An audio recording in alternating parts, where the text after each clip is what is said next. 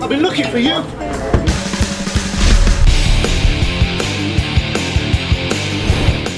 Hey, thanks for joining us. I'm going to take you through a really awesome, easy to learn and apply technique, which is to use an everyday item like your bag or a book or a rolled up magazine or anything that's sturdy in order to shield yourself from incoming attack, whether it be a punch, a knife, a stick. It's really that versatile. So I've got Sam and I've got Gregory here today with me who are going to take us through a bit of a demonstration of this. We want to hold our object as close as we can to our chest.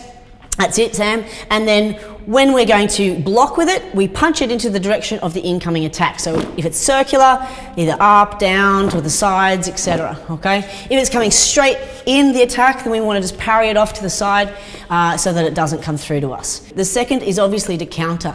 And you could use any counter, whether it be a kick or we use the object itself to strike to the attacker's face, and that's what we're going to show today. I'm going to get Sam and Gregory to run you through what it looks like and with a knife attack. Fantastic.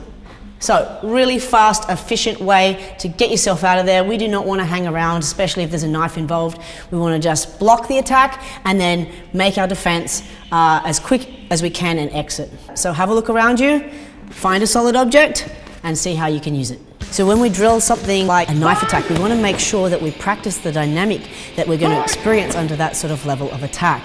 So by adding the verbal, by adding the speed, we can add some protective gear and we can practice that all the way through. Make sure we change our weapon out that we're using in the training to one that won't harm us if we make a mistake.